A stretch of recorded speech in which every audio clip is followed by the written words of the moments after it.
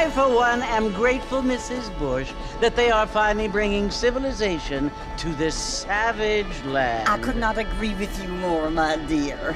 My daddy settled this land, and I know he'll be looking down on us, pleased at how we help the natives. Yes, they've lost their land, but they've gained access to heaven.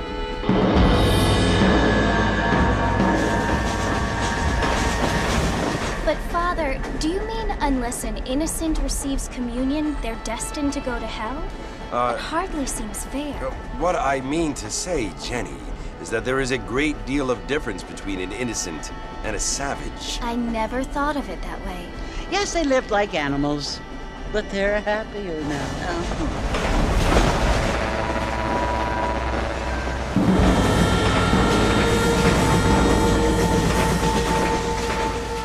Not only do people now have motor cars, Father, but I heard that pretty soon we will be able to fly. No, only angels can fly, Jenny. No, apparently people can fly. Didn't you hear? Out in Kansas, a man even got a car to fly. I hardly think so, Jenny.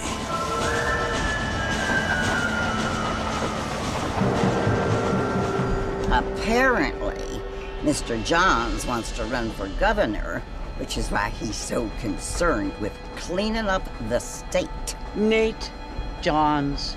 Yes. His family is nothing but hillbilly trash that came here after the war. I don't want to be judgmental, but this state should not be ruled by such a disgusting family. A family without class. Apparently, the Johns family have made a lot of money, and he has a lot of friends in politics. Mrs. Bush, money isn't everything. There are many things that money cannot buy. It seems that money can buy voters, though.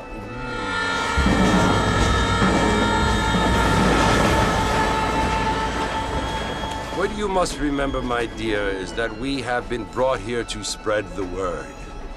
And the word and civilization, they are the same thing. They are the gifts. It is the opportunity we have, the chance to live among people who are decent and who do not kill each other, and who let you worship in peace. It's so confusing, Father. Sometimes I find it impossible to make the distinction between a loving act and a hateful one. I mean, they often seem to be the same thing. Yes, Jenny, it is confusing. But you only have to ask me if you need help. Indeed. Well, here we are, Mrs. Bush. Armadillo.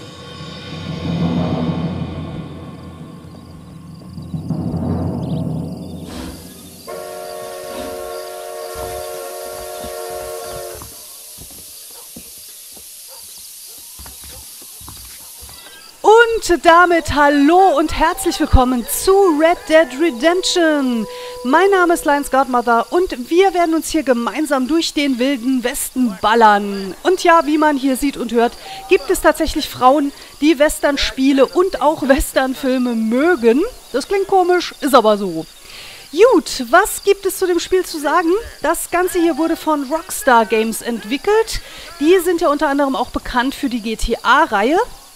Und genau wie bei GTA handelt es sich hier auch um ein Open-World-Spiel, aber ganz im Gegensatz zu GTA, mit dem ich persönlich überhaupt nichts anfangen kann, finde ich Red Dead Redemption großartig und habe das Ganze auch schon zweimal durchgespielt. Also ich kenne das Spiel, ist aber schon ein bisschen länger her, also wird wahrscheinlich so halb blind, werde ich mich da irgendwie durchfuseln. Das Ganze ist 2010 erschienen, für die PS3 und Xbox 360 gibt es das Ganze. Wir sind hier im Jahre 1911 in Armadillo und der Wilde Westen geht so langsam seinem Ende zu. Die Industrialisierung setzt so langsam ein und das hat man auch schon so ein bisschen bemerkt bei den ganzen Gesprächen, die im Zug stattgefunden haben. Zum Beispiel das eine Mädel, das da über fliegende Autos philosophiert hat und so. Also wir sind hier ein junger Mann, dessen Name noch unbekannt ist, den wir aber sogleich erfahren werden. Er heißt nämlich John Marston, das ist jetzt nicht so viel erzählt. Er wird nämlich auch demnächst angesprochen werden, da hätten wir den Namen erfahren. Aber was wir hier eigentlich tun, Das ist noch nicht so wirklich klar. Wir sollen auf jeden Fall jetzt erstmal zu dem gelben Punkt hier gehen. Das ist der Saloon. Und da kommt auch schon eine wunderbare Gestalt herausgewankt und legt sich erstmal auf die Fresse. Super! Ja, das glaube ich dir, dass du dich nicht gut fühlst. Du hast ein bisschen zu viel getankt, mein Freund. Ach du Scheiße.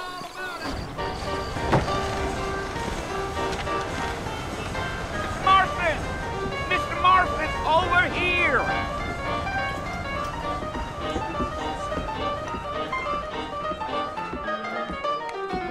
You must be John Marston. Sometimes. I'm Jake.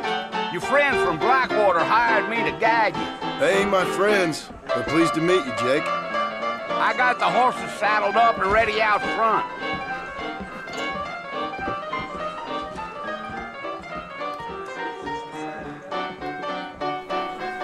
Okay, das ist also unser Kontakt, Jake. Und der hat schon mal ein Pferdchen für uns.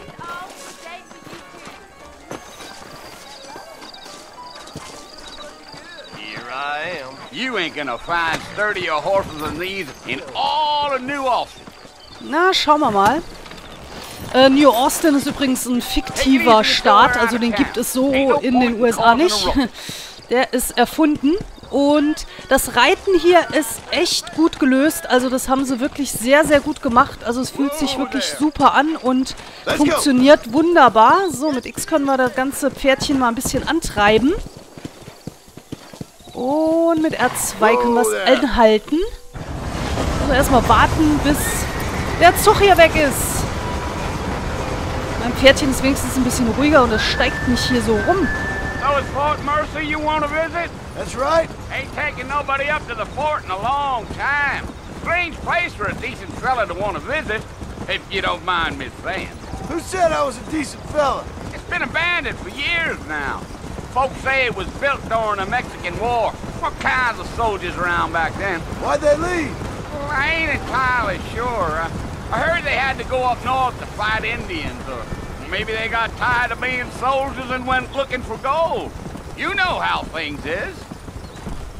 So what are you doing up at the fort? I'm looking for an old friend. Well, like I says, you ain't gonna find many folk around those parts these days.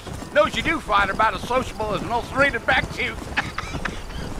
I mean, I ain't one to judge a man by the company he keeps, but... Well, he ain't been friends for a long time. Okay, also die reden hier auch eine ganze Menge, vor allem wenn man mit so ein paar Companions unterwegs ist, da wird die ganze Zeit nur gequatscht. Das ist, ja, und schon geht's weiter. I doubt it. I ain't planning on staying very long. Well, if you're fixing for some female company, you can do a lot worse than Armadillo.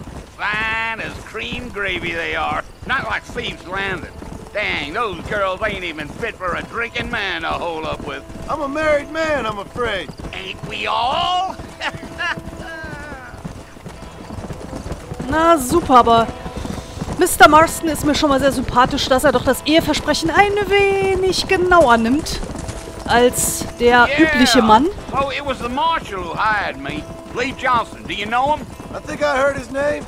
Says he got a telegram from some Blackwater big bugs asking for a guide. I guess it's none of my business. That's right. Auf gut Deutsch, halt die Klappe und laber mich nicht an, will er damit sagen. You ain't very talkative, are you? Nope. I'm just chewing the dog, mister. It's how I am. I don't mean nothing by it. Trust me. There's things you better off not knowing. Mein Gott, der Typ ist vielleicht neugierig. Lass uns einfach reiten, okay? Damn coyotes! What a waste of good meat. Not far now, lecker. Mr. Marston. The fort's just over this hill. Okay, also da sind wir doch schon fast bei unserem Ziel. Da ist Fort Mercer. Whoa there. Listen, mister. This here's what's left of Fort Mercer. Some gang rode in and took the place over. So I understand. This is where we part ways, friend. You have yourself a good time.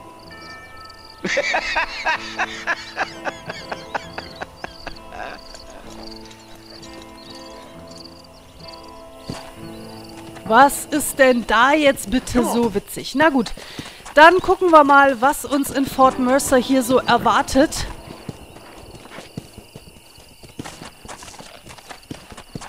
Ah, und ich finde einfach auch die Farben und der Himmel und das sieht einfach richtig, richtig hübsch aus. Ich mag dieses Spiel und ich mag die Stimmung und es ist einfach großartig.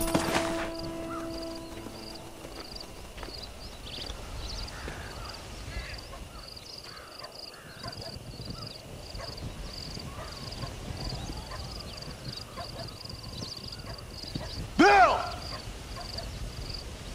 Bill, I've come for you! Bill Williamson! Come out here right now! Go away now, John. Don't make me kill you. Nobody needs to kill anyone, Bill. You must think I was born yesterday. You always did think I was an idiot. That ain't fair, Bill. You were as my brother. I've come to try to save you. Oh. Do I look like I need saving? Bill, please. They want to kill us all. I can help you. Well, you never tried to save me before. You only seemed to save yourself.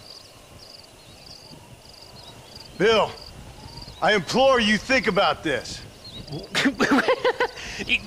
You implore me?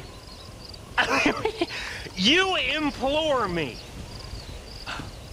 You always were one for fancy words. Oh. Well, things are different now, John. Now I'm in charge! No more Dutch! And no more you. Implores. I implores you to go back and tell them to send someone just a little bit more impressive next time. Well? Oh. Poor John.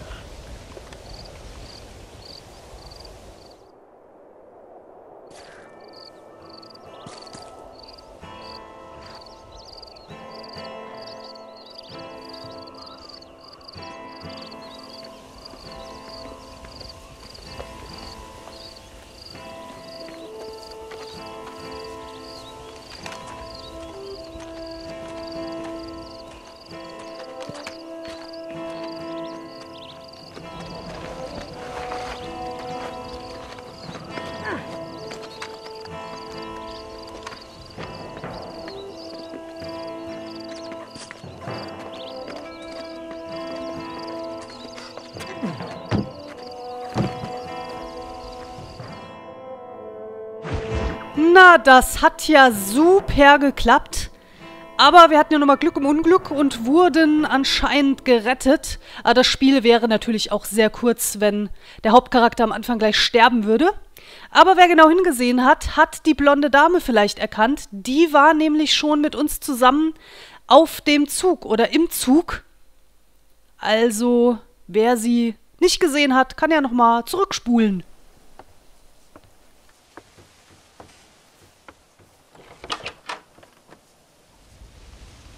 Well, you're alive. So it would seem. So, how do you feel? I don't know the polite word for it. I do. Stupid is the word we use around here. What were you doing? I was doing something stupid. Well, you'll be okay. Once you didn't die, the doctor said you'd be fine. He got the bullets out a couple days ago. Good. It cost us $15. I'm sorry, madam. Should have left me there to die. Did you want to die? I mean, was that it? Was that why you went straight out to Fort Mercer and picked a fight with the worst bandit in the county? To die, Mr. Mr. Marston. John Marston. Bonnie McFarlane. Miss Bonnie McFarlane. Well, you may be right, Miss McFarlane. I don't know. Huh. So what were you doing? I was trying to give Mr. Williamson a chance. For old time's sake. You know Bill Williamson? Knew him. Long time ago. Well, what was he like? Dumb. Just like you. Thank you, miss. See my hat? I have. And, what will you do now? Now I'm gonna take my time and go after him the less kind way. Well, that sounds very fun, Mr. Marston. Quite heroic, just like in those penny dreadfuls my brother used to read. Meanwhile, if you'll excuse me, I've got a ranch to run. Of course, if you're feeling better, why not take a ride with me later? Help me patrol the perimeter. You can earn back some of that money we wasted on doctor's bills. Of course. And thank you. For saving my life, I mean. Next time, Mr. Marston, I strongly recommend you don't try to lose it quite so earnestly. I'll bear that in mind.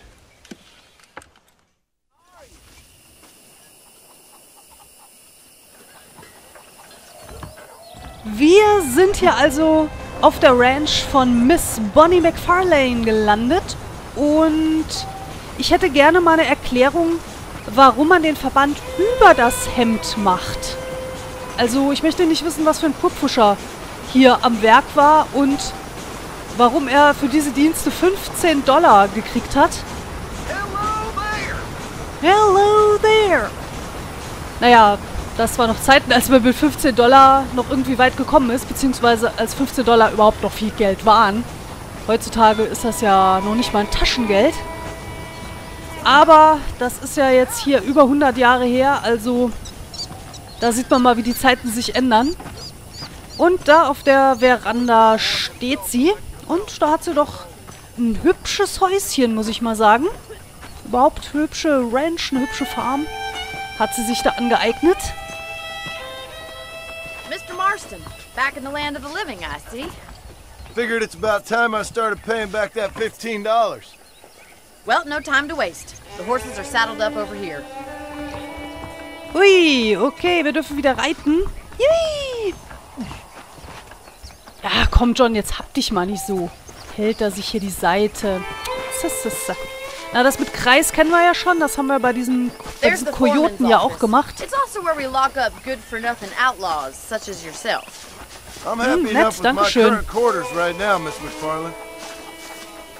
I picked out a fine horse for you. Come on, boy. Das ist sehr freundlich von dir. So you can get your bearings. Okay, dann reiten wir mal ein kleines Rundchen mit der Bonnie. Sie zeigt uns mal ihr Land. Dann schauen wir uns mal ein bisschen um, was sie hier alles so haben. To your right is the general store. You won't find Parisian high fashion, but it's good for the essentials. Very convenient. I don't think I've ever seen a ranch with its own store before. Hello, mister. Hallo, Mister. Okay, also sie haben einen eigenen kleinen Supermarkt sozusagen. Kleintante Emma-Laden. And here's the corral. This one's for the horses. What do you think? I'm no expert, but it certainly looks like a fine corral. I suspect you've stolen more horses than you've broken. Now, where'd you get such an idea? First impressions are hard to erase.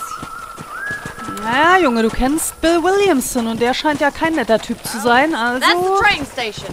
Things sure have changed since the line finally got finished. Bringing in all sorts of new folk like yourself.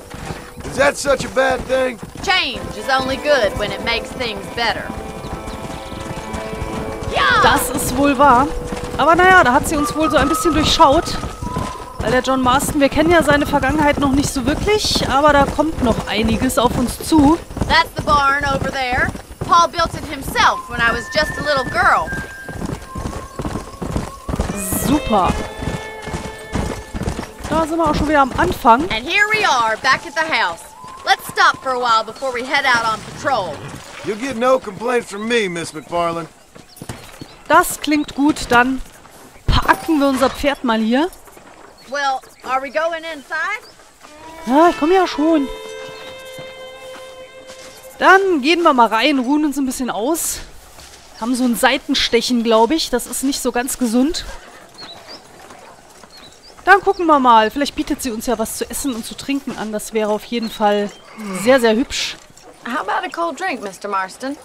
Thank you, ma'am. Getting shot, then riding a horse seems to take it out of you. I could use a rest. Sure. Come on in. I'll show you the house and then you can sit for a while. Thank you.